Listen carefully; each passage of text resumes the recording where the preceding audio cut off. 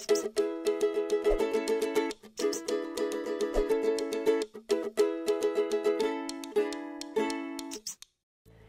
Crusher, this is a flex zone. A Flexbox zone, that is. Flexbox is a layout system that controls the position and alignment of content in the form of rows or columns. The true magic of Flexbox is that it lets you easily change the layout of HTML elements from one screen size to another by switching the layout from rows to columns or vice versa. Thanks, Flexbox! Flexbox organizes web content into a main axis and a cross axis. The main axis is the orientation of how your content is laid out. When your content is laid out in a row, the main axis is horizontal. However, when your content is in a column, the main axis is vertical. The cross axis is perpendicular to the main axis. So if you've set your main axis to be a row, the cross axis will be vertical.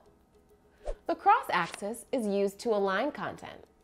For instance, if you have your content laid out in a row, you can adjust the cross axis to align your content vertically by centering it between the top and bottom of the row.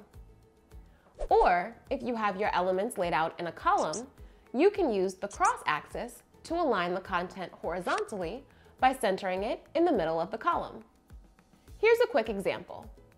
Let's say you want the products on your website to display in a single column when viewed on a mobile device.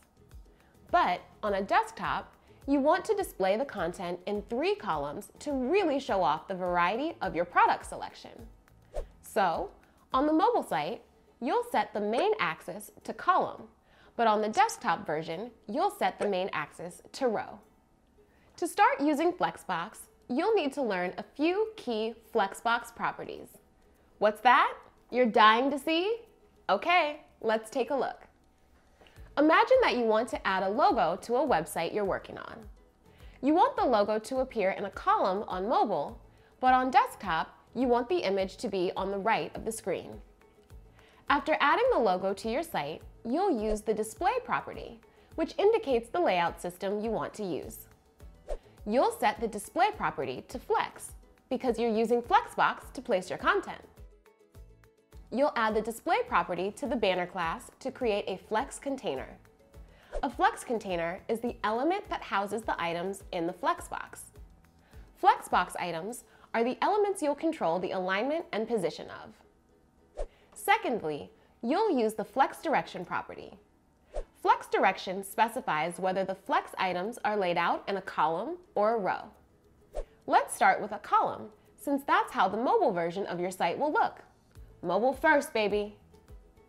Third, you'll use the Align Items property. Align Items lets you decide how to align your items along the cross axis. Since Flex Direction is set to column, the main axis of the site is currently vertical, and the cross axis is horizontal. So setting Align Items to center will move the image horizontally. Now, let's adjust the layout when the minimum width is over 1024 pixels. You'll use Flex Direction again, but this time you'll set it to the value of row.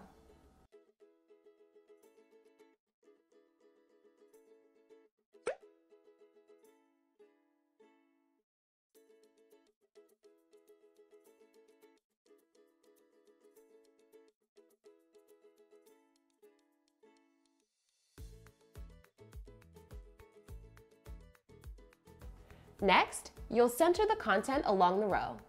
Because Flex Direction is set to row, the main axis is now horizontal, not vertical as it was in the mobile layout.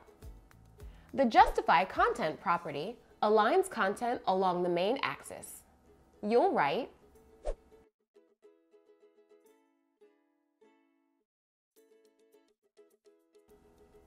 now, the site automatically changes from a column to a row when the screen size increases.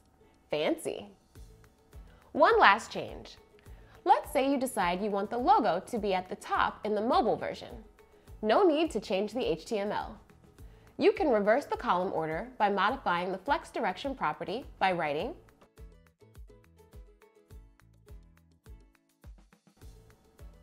Now, the logo is placed front and center in the mobile version, and to the right in the desktop version. Looking sharp! Are you feeling Flexbox fever? I know I sure am. Click Next to start working with these essential Flexbox properties.